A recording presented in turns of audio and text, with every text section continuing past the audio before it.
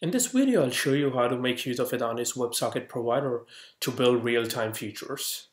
Now, if you're using Adonis version 3.2 or greater, you won't have to set up anything. But if you're on an older version, then stick with me. I'll show you how to set it up from scratch. So very first, we're going to install it from npm. So I'll say npm I, save the module, call AdonisJs Websocket. Once the installation has been done, we need to basically set up this provider. So inside our providers list, we'll say AdonisJs Websocket, providers, and the WS provider. Next thing we're going to do is we're going to set up the namespace. So it's going to be Adonis, add-ons, WS. So once that's done, we need a separate directory or a place where we can write all the code related to WebSockets. And we're going to do that inside app and the directory called WS. And we're going to create a file called socket.js.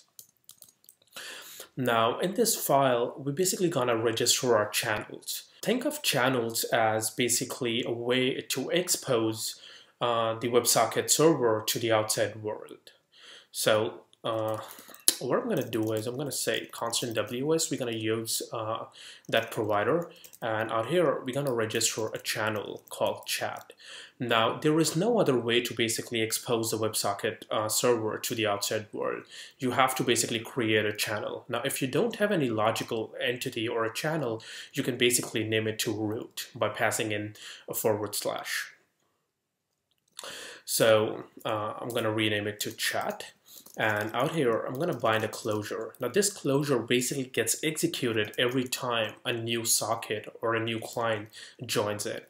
So here, I'm going to say console.log, socket connected, and basically socket.id here, okay. Now, once this is done, we basically need to load this file anytime we run our HTTP server. And that will be inside bootstrap http.js file. So out here, I'm going to copy it and WS, rename routes to sockets. This is basically a way to require the file by making a dynamic namespace. So once this is done, let's go to our template and basically write some code on the client end to connect to our server. Out here, I'm going to include a scripts tag, which is basically a reference to the client library. So if I go to AdonisJs Websocket client, this one, and out here is a reference to the CDN file. So I open it, come back, paste it here, and next thing we're gonna write some JavaScript code out here. So the very first thing we need to do is we need to connect to the WebSocket server, and that is done with the help of a WS global. And out here, we need to pass the domain that we want to connect to. That's localhost 3333. Now, since our HTTP server is running on the same host and port, we can basically pass in an empty string. Okay. Once we have been connected to the server, we can connect to multiple channels by using the channel method. So I'm going to say io.channel, the name of the channel that we want to connect to, that's chat, and call the connect method, which basically accepts closure with the error and whether or not we have been connected. So here I'm going to say console.log error connected, okay? Or most probably we can get rid of this entire closure and we can say console.log here, okay? So if I run the server, npm run dev, yep, it's running. Go to localhost 3333. For sure, we get null as an error after calling the connect method, and true means we have been connected. If we go to the server, for sure, we do see socket connected and that particular socket ID out here. Okay, now we have been able to connect to the channel. Let's exchange some messages. So here, I'm going to say socket.on message, like whenever we receive a message from the client, we're going to console log it. So I'm going to say received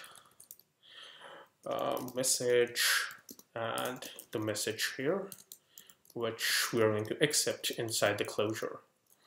And on the client, we basically need to emit the message. And in order to emit the message, we need to have access to the client. So we're going to say constant client, and out here, client.emit. We're going to say message, hello world. Okay, like the basic hello world. Come back, refresh. We do see socket connected and receive message hello world. Now, apart from knowing the connection of a socket, we can also listen for the disconnected event. And that can be done by basically attaching a disconnected method to your channel. So out here, we receive the socket again. Let's copy it, paste, and change connected to disconnected, okay? So let's clear the console, do a refresh. First it says socket disconnected, then connected to a new ID, and we have been able to basically receive the message from the client. Now, in order to send the message back, we need to say socket.emit, and let's say we want to send a message event with the same message back, right? So if I come back and refresh, for sure, we do receive the message, and on the client, we also need to listen for this message event. So if I come here and say client.onMessage, simply console.log, refresh, nothing happens, and why? So very first, let me open a new window. If I open a new window, okay, so it's gonna take a little bit of time out here. I do receive a hello world message out here. And if I open the inspector here and refresh this window, now over here, I received a message called hello world, which means the socket, which is basically emitting the message, does not receive its message back. And this is called basically a reflection, where we are preventing the socket to receive its own messages. But in any case, if we want the same socket to receive its own messages, we need to say to everyone, which means to everyone, including me. So if I come back, do a refresh, yep, we do receive a message here, as well as here. If I refresh here and here too, right? So which means we can basically emit messages from the client and from the server as well. Now, whatever we have been doing so far is basically inline within this file, and this is not something maintainable. And that's the reason we have socket controllers, or I would say channel controllers, which let you basically abstract all this code to dedicated classes itself. So I'm going to remove everything, and I'm going to say, whenever I connect to the channel called chat, we need to instantiate chat controller. So if I come here and say make controller chat, and it will ask me for HTTP request or a WebSocket channel, I'll say WebSocket channel and open the file here. So chat controller, and out here, we're gonna do the same thing. So very first we'll say console.log connected socket ID will be socket.id. Okay, whenever we get a message, so we're gonna say socket.on a message. That's a function where we receive the message. We're gonna say socket.emit the message back, message, and making sure we do it to everyone. And also for the disconnected one, we can basically create a method on the class itself. So we can say disconnected socket console.log disconnected socket ID will be socket.id. Now go back to our server, come here, refresh, we do receive a hello world out here, and to console log, which says first we disconnected from the old socket, and now we have been connected to a newer one. So what we basically did out here is moved all the code from this particular file to a dedicated controller. Now we can take a step ahead and basically remove this binding from here, because doing everything inside constructor is not something you're going to enjoy. So what we can do is we can basically create a listener as a method on this class. Now every listener starts with the on method out here. So on, and wherever the name of the event is. So we're gonna say on message, receive the message here, and do the same thing back. So remove it, come here, now we need to reference it as this.socket. So come back, refresh, for sure, everything works as expected. Apart from that, all of these listeners, whether these are inline listeners or dedicated methods, can be generator functions, which means if you want to perform async tasks like pull something from the database or write to a Redis server, you can do it with the help of the yield keyword. So if I save the file, go back and refresh, yep, everything works as expected again. So this is all related to basically setting up the channels, creating controllers. Now the next thing is we can also bind our middleware to these channels in the same way we do it with our routes. So what I'm going to do is out here, I'll create a new file called kernel.js, which basically is a way for us to manage our middleware related to WebSocket only.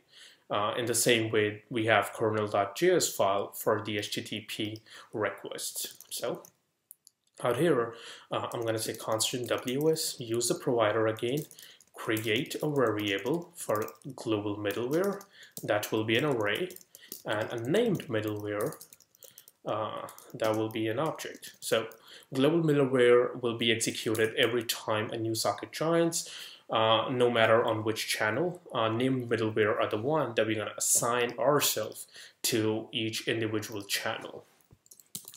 And out here we can say ws the global middleware, and ws.named gonna be the named middleware. Okay, and as a demo, we're basically gonna set up our authentication middleware. So Adonis middleware auth init, and for the named one we're gonna say auth Adonis middleware auth. Okay, and we also need to load this file. So going back to Bootstrap, HTTP, and out here we need to say load the kernel file.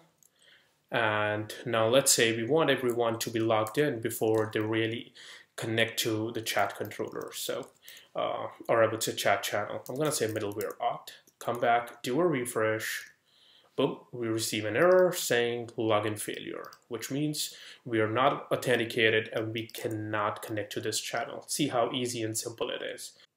So I believe that's all from this video. In the next video, we're gonna take a look at the presence feature of the WebSocket provider. Goodbye.